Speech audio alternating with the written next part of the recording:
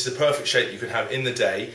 You can add or take away things depending on what part of your program you're in, or what part of your cycle in. So we get the protein out. So put a couple of scoops of protein in here. I would normally do, depending on the size of the scoop and what kind of protein you're going to use, put 2 in. So there we are. Again, we talked about earlier some berries, everything else. This is key. It adds a lot of flavour. It's a super fruit, great for you. So drop a few in there. There's a couple of strawberries in there as well, which always makes things very nice. Now, we talked about the breakfast shake. I'm just going to add a few oats to this, but you can use that as well in the day if you haven't eaten particularly well, or you say you're going to do some later training program in the evening and you need some slow release energy. Oats and stuff are perfect. So you put a couple of spoonfuls of the oats in here, like that. There you are.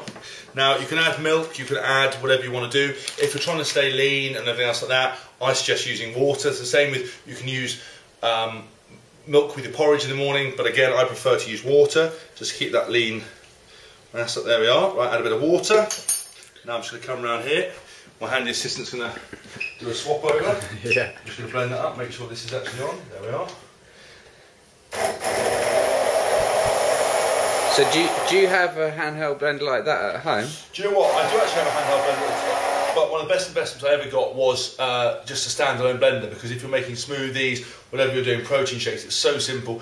I would suggest getting an easy washable one. Don't get any ones with taps on the side of it, because you just don't need it. We've been talking about this, but actually the time it would take you to make that without chatting about it's less than 2 minutes. Yeah, and that's, imagine, you know, even if you took one of these to work in a shaker, so you had your breakfast, you know, had mid-morning, had your coffee, whatever you wanted to do, and then you had a little bit of that, then you had your lunch, you had another one for the afternoon. You can keep them in the fridge very easily. They don't denate, they don't go off very easily.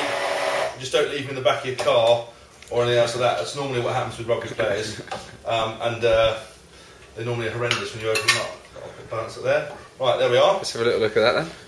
Purple Thunder. Oh yeah, Nice, brilliant. Nice little protein shake. See what it tastes like. Beautiful, perfect, Lovely. Easy to make, simple to use, and there's a simple idea. All you need to do is get some protein powder, get any shop and get some, nice and simple, brilliant to use.